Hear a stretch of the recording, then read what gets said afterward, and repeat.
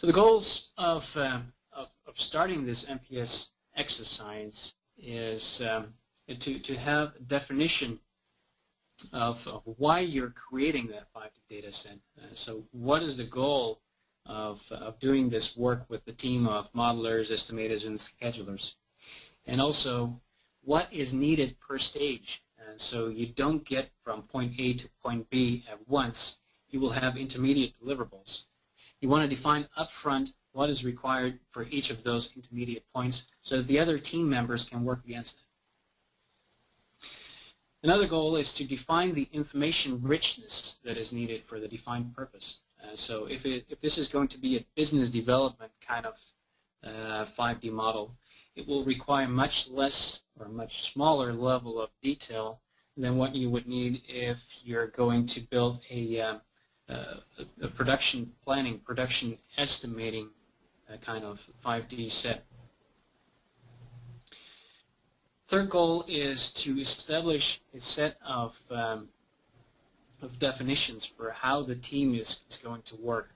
So you want to describe methodology for how the design is documented, how the cost plan uses that information, so how the cost planner will use the design information, and then after that how the scheduler will use the cost plan and design information to create the location-based schedule. Fourth point, very important for teamwork as well, is we want to be able to identify the actions that are needed to go from one stage to the next. So we know what the intermediate stages are. We know what purpose we define for each of those intermediate stages. And with the information richness that we define for each of those stages, we know what needs to be included.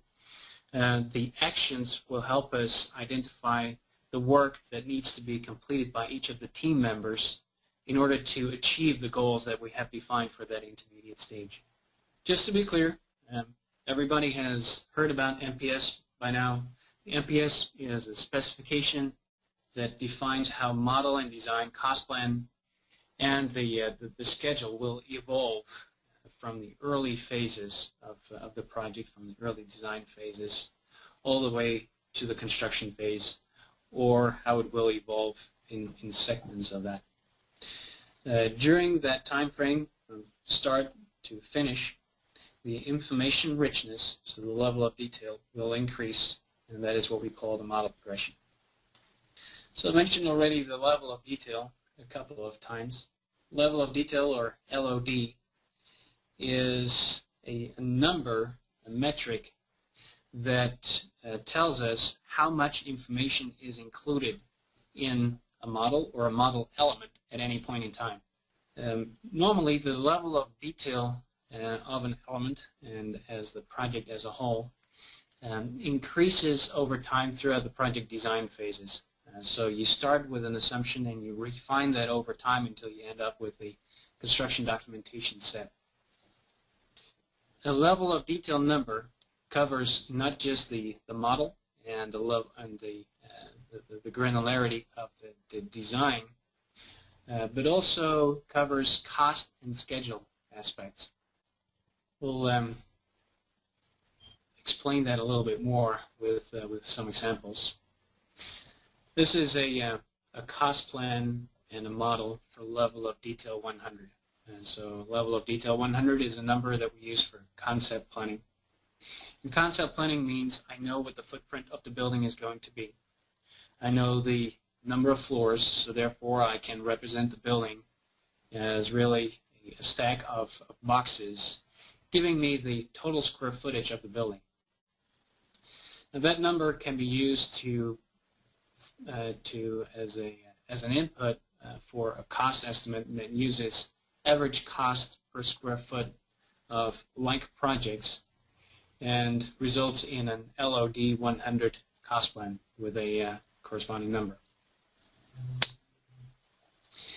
If you increase the level of detail up to going to level of detail 200, which is a number that we use for a schematic type of project design state, we can start to use building elements. Building elements that do not have exact sizes, have approximate locations, but can be used for average cost calculation on an element level. So in this case, we added the foundation elements at LOD 200. We have continuous footing, spread footings, and slab on grade, and we use an average cost for those elements to calculate the cost for those as part of the foundations and substructure. As soon as we have completed adding all the LOD 200 elements for foundations and substructure, we activate the foundations and substructure assembly, which completes the A10 foundations and substructure piece of the cost plan to become a level of detail 200 part of the cost plan. We can then further increase the level of detail for those foundation elements and go to a level of detail 300, which means we do know the exact sizes and the exact placement of the elements. We also know what the construction methodology is going to be for those elements.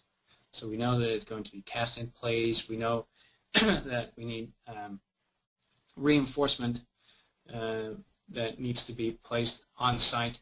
So that means that we can add cost items for those activities to the elements that we defined in level of detail 200. So we enrich the continuous footings in this case with more detailed information. And again, as soon as we're ready doing that, we have completed an action, and that completes continuous footings at level of detail 300, which updates the total project cost. We can then even take that further and go into LOD 400, which is construction documentation level of detail, really the highest pre-construction level of detail. And if you choose to go into that level of detail, you may be able to add more detailed material takeoff or more detailed labor information that you plug into your estimate at that point. Level of detail 500 would be a virtual mock-up or sometimes as-built. And again, that increases the number of line items and the number of elements that you have in your 3D model. Increases also the accuracy, but also increases the amount of work in case of a changed design.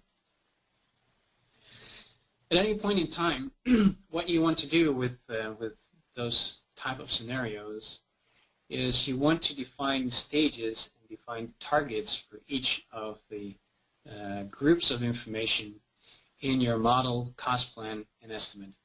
So that is the target level of detail for a stage. So we can say site preparation needs to be at level of detail 100 in stage 1. Interior build-out needs to be at level of detail 150. I need my space planning in order to make decisions regarding interior build-out.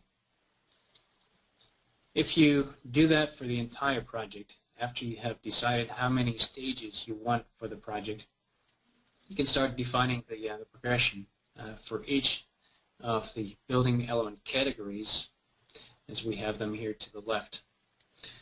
Let me go one back. So for each of the building element categories, site preparation, substructure, you define what the targeted level of detail is per stage. And again, the targeted level of detail depends on what you want to achieve in that stage. In stage 3, you may want to make a decision about the interior finishes, and therefore you need more detailed information. Maybe in stage 4, you want to start scheduling your substructure, and therefore you need to be in level of detail 300. So that means your exact locations and exact dimensions of the foundation elements need to be known. All of this has been published by the AIA as part of the IPD guide. So that they have published a set of standardized building element categories based on unit format, cost breakdown structure, and coding. And they have defined a set of standard uses of the LOD numbers that I introduced a minute ago.